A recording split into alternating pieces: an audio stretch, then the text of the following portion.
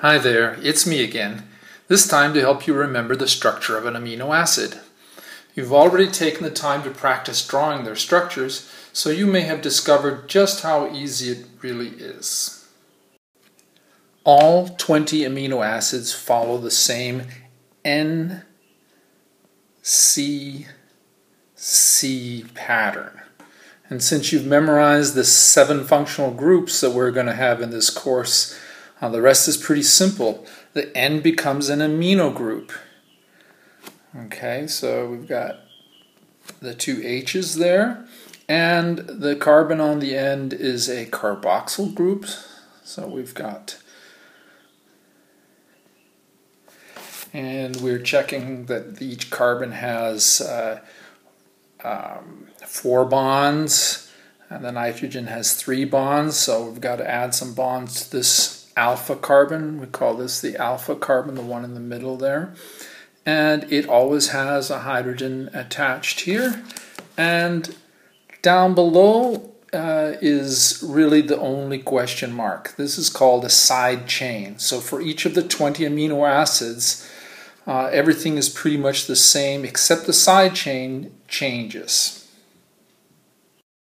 You should know the properties of all 20 side chains, and you should be good enough that you don't need to memorize the structure. You just look at it and see, is it hydrophobic, is it hydrophilic, is it large, is it small, is it charged, is it uncharged, is it a basic group? In other words, it's going to accept protons and gain a positive charge, or is it going to donate protons, be an acidic group, and have a negative charge at physiological pH. So those are all the kinds of properties you should be aware of. And I want you to know how to draw these 4 amino acids. So glycine is the simplest. Its side chain is tiny. That's a non-polar little hydrogen. So very easy to remember. It's basically just that NCC, amino carboxyl, and add that hydrogen. Over here in alanine, it's a little methyl group. So we've got CH3 basically. And you can look at that, you immediately know that that is a non-polar side chain. That it can form no hydrogen bonds, and water is going to repel it. That's going to be important for how these proteins gain their structure.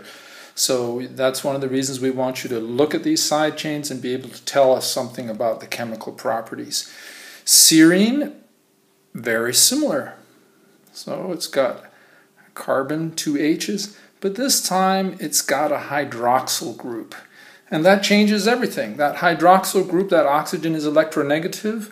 The electrons are going to move towards that oxygen. It's going to gain a partial negative charge, and the hydrogen at the end there will gain a partial positive charge. It will be happy to form hydrogen bonds with water, and therefore we are going to call that a polar side chain.